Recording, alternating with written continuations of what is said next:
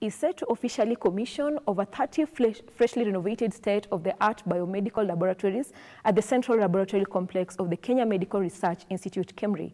Moreover, Kenya also expects over 2 million Sinopharm doses from China and Pfizer jabs from the US. Irene Mwangi with more.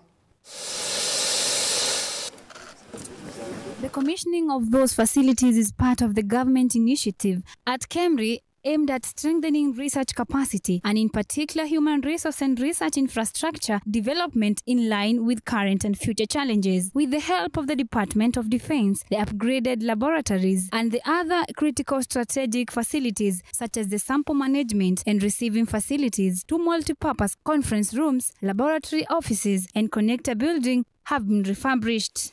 We know we have had many challenges and these challenges have been there. And these are challenges that we wish to bring to an end.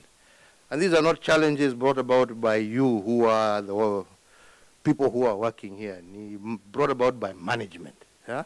Well, the immediate impact of the upgraded facilities are in the ongoing COVID-19 testing, including mass testing, sequencing, and drug medicinal research, research in the area of stem cell and regenerative medicine, malaria, among others, are also said to benefit. And I brought this army major here to see if he can, He's a colonel. Okay, he's a colonel, which means he should even be more serious. Yeah? To sort out those issues, yeah? And to ensure that whatever resources are applied, be they local or international, go to where they are required, not to funny side deals. The Ministry of Health also said that Kenya is expecting over 2 million Sinopharm doses from China and Pfizer jabs from the US. The ministry said that this will benefit the fight against COVID-19. Irene Mwangi, Look Up TV, Nairobi.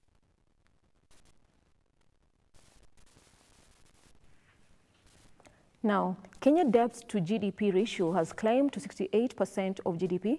The Controller